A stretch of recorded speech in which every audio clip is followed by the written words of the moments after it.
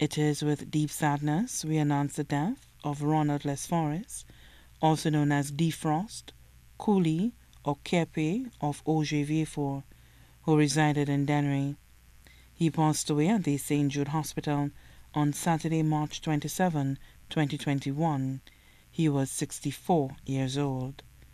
The funeral service for the late Ronald Lesforis, also known as Defrost, Cooley, or Kepe, will be held at St. Teresa's Chapel, Bruceville, Vieux.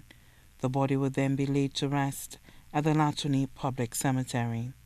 The body now lies at Lazarus Funeral Home, New Dock Road, Vieux. May he rest in peace.